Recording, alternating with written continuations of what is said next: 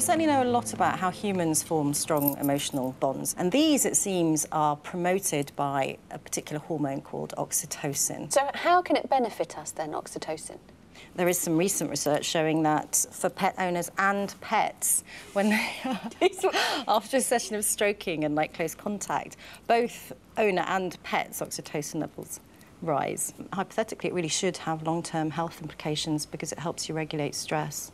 So can we actually feel the oxytocin as it's coursing through our vein? Are you feeling it now? I am a little bit, yeah. This is what he's asking you. I am a little bit, yes, I am. How can I say no?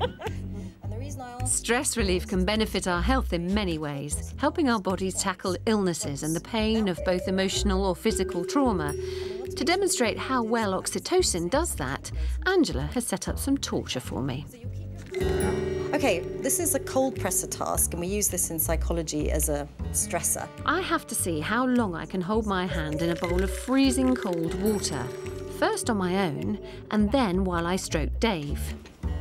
With heart rate and blood pressure monitors fitted, I get my hand nice and warm, and then it's into the ice. Yep, that's cold. Without Dave, I do pretty well. Yeah, I think I want to get it out now. Hold on a minute.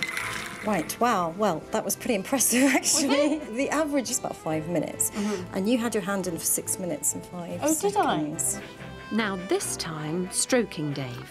The cat would be thinking, why on earth are you stroking me while you've got your hand in that tub of ice? But a dog just thinks, I love you, you're so amazing. I lose track of time.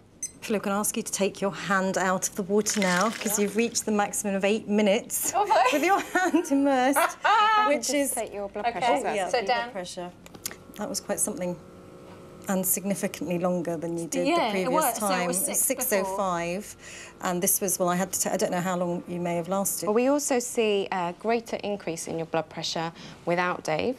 Heart rate, there was an increase of 6 beats per minute without Dave, and with Dave, an increase of 2 beats per minute. Oh, so heart-wise, I was a lot calmer. Seems as well. so, yes. Yeah. So oxytocin is that feel-good hormone, and it did its job.